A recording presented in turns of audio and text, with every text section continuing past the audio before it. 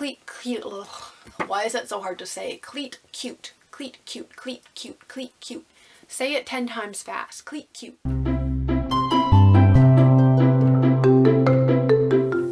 Hello everybody, it's your girl Jay, and today I'm here with part 2 of my February wrap up for 2024. I read a total of 14 books for this month, so without further ado, let us get started. The first book I'm going to talk about is The Narrow by Kate Alice Marshall, and I gave this a 4 out of 5 stars. No one who has fallen into the Narrow behind Atwood School has ever survived, except for one, a girl named Delphine, who has never been the same since. She now has to live in an isolated, sanitized building as a single drop of unfiltered water can kill her. 6 years later, Eden, her old roommate, is asked to move into this sanitized building to be her companion. As they spend more time together, Eden discovers the secrets that Delphine is hiding and what actually happened to her that night at the Narrow. Although the pacing was very slow in this book, I was very intrigued by the ghost story. I am almost always a fan of the creepy boarding school setting, so I did really enjoy that aspect of the book. I was very invested in trying to figure out the mystery behind the drowning girl and how it related to Delphine. Eden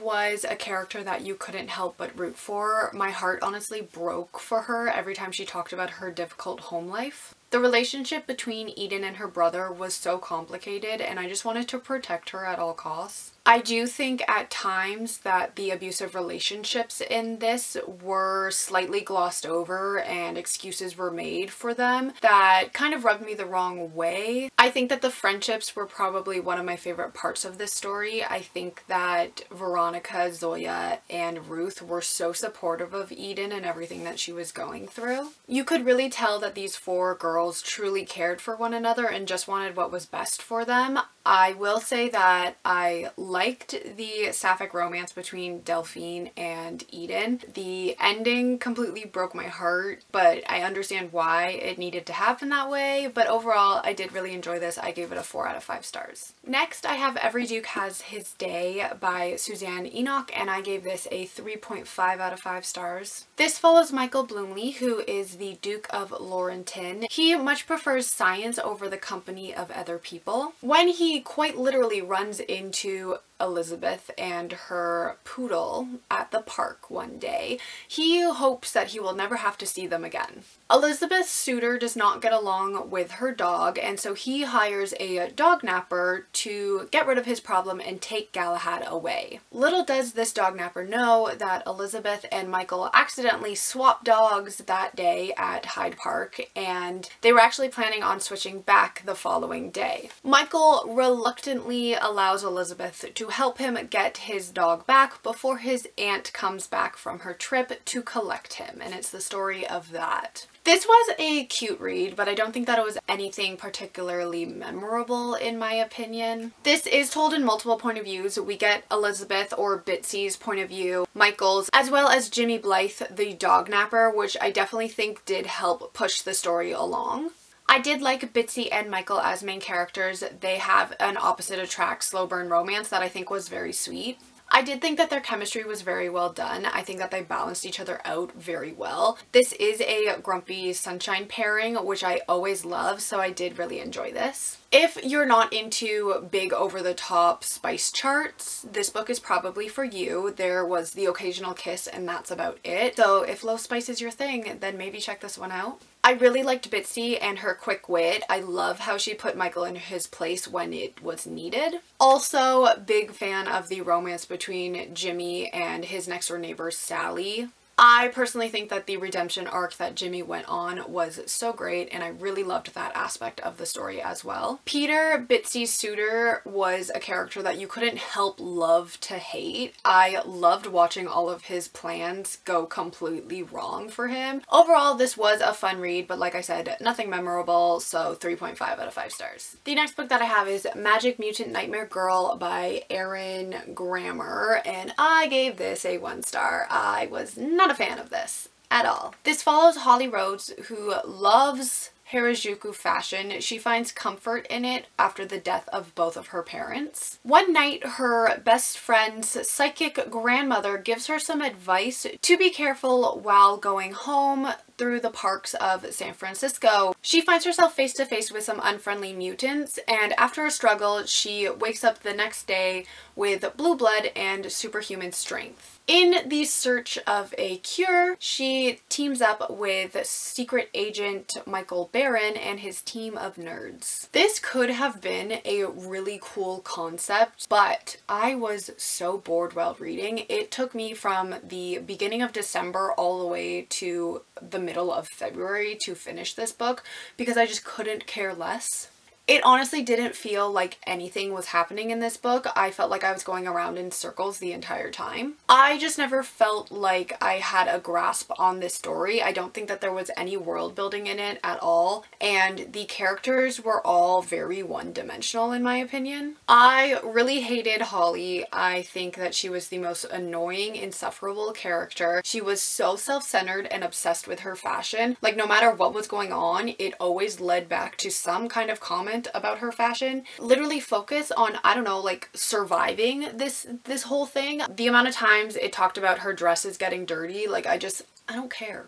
You're literally getting attacked. Maybe the dirt isn't that big of a deal. There was also just no chemistry whatsoever between her and Michael Brannon. And anytime she was with him, she just spent the entire time speculating on his sexuality and his relationship between his partner Nunez. But she's also part of the LGBTQIA plus community, so you would think that she would not be speculating on people because she probably was getting that treatment before. I also called who the villain was pretty much as soon as they were introduced to the story, which was very disappointing. This just wasn't for me. I give it a 1 star. It might be for you, so I mean, pick it up if you want, but I will not recommend this to anybody. The next book I have is The Whispering Dead by Darcy Coates, and I gave this a 3 out of 5 stars. This follows Kira, who finds herself running through the woods without knowing where she is going. She finds herself in the town of Blighty, where a pastor named Agaj gives her refuge. After realizing she has a case of amnesia, Kira decides to figure out who she is and what she is running from. Along the way, she discovers that she has the ability to see restless souls wandering around the cemetery. With the help of Mason, the doctor's intern, and a shopkeeper named Zoe, Kira tries to solve the murder of a young girl in the 1800s, and it's the story of that. This was an okay read,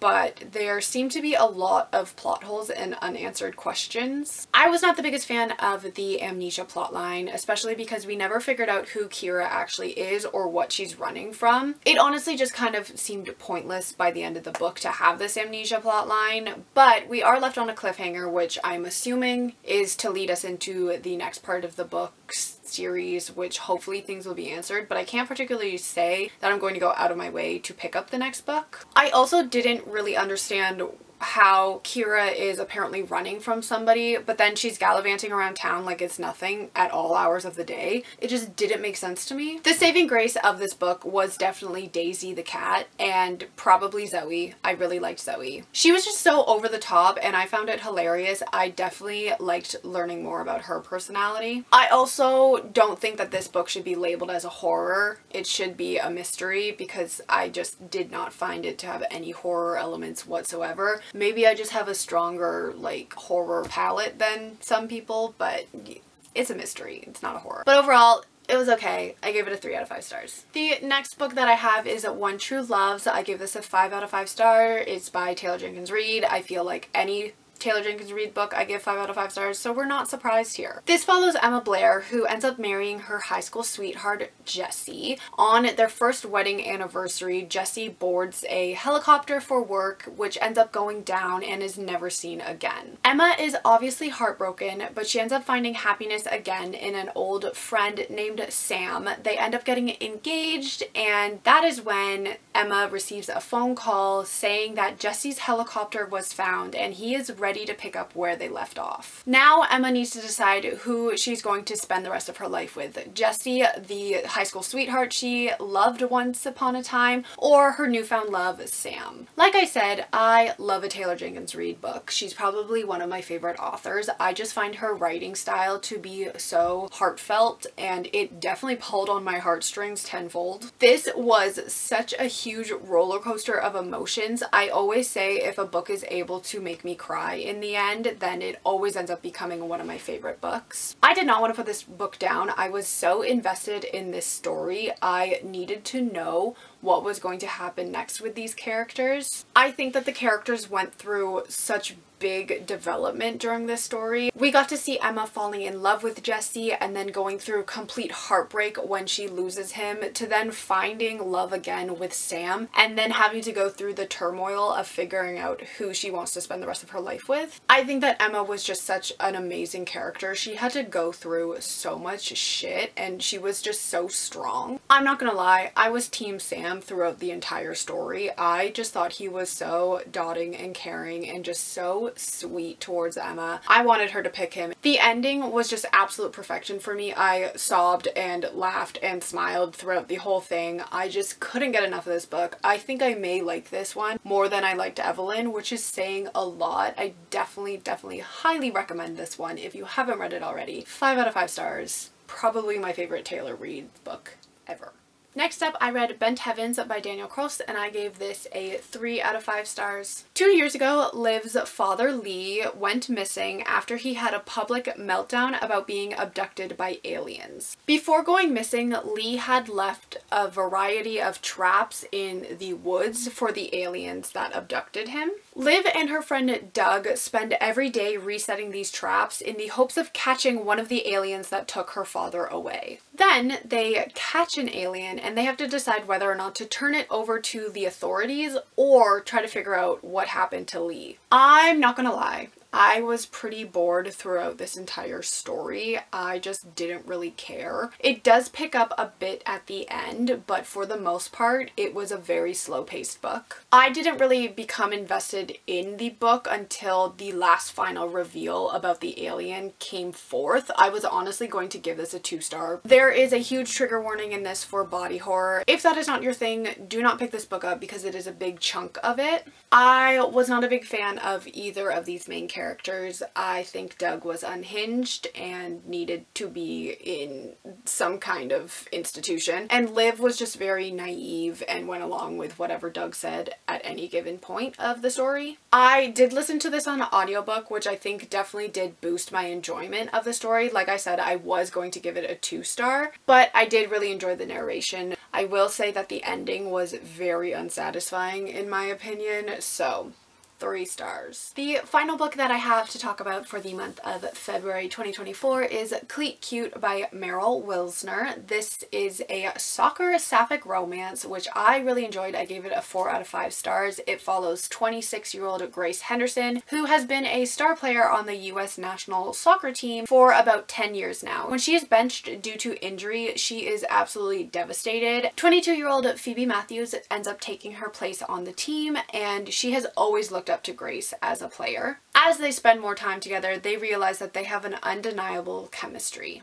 This was such a fun, very spicy romance. I absolutely ate up every second of it. It is advertised as a Rivals to Lovers, but I definitely would not categorize that. I listened to this on audiobook. I think that the narrator did an incredible job with these characters. I loved both of them so much. They were so completely opposite from one another, and it just worked so well for the story. They were both so complex and completely flushed out. I think that they balanced each other out so well. I am not the biggest fan of the miscommunication trope, and oftentimes I absolutely despise it, but something about it in this book worked for me, which was a little bit shocking. I related to Grace so strongly as somebody who had a career-ending injury in basketball. I definitely could understand all of the emotions that she was going through and thinking that the sport is the only thing that makes her who she is. So I loved that aspect. At times I do think that the inner monologues became a little bit tedious, this, and I kind of wanted them to be shortened or like a couple of them taken out, but overall I did have a lot of fun with this and I give it a 4 out of 5 stars. Alright everybody, so those were all the books that I read in the month of February 2024. If you are interested in part 1, that is up on my channel now, so you guys can go check that out. Let me know down below if you have read any of these books and what you thought of them, and I will see you all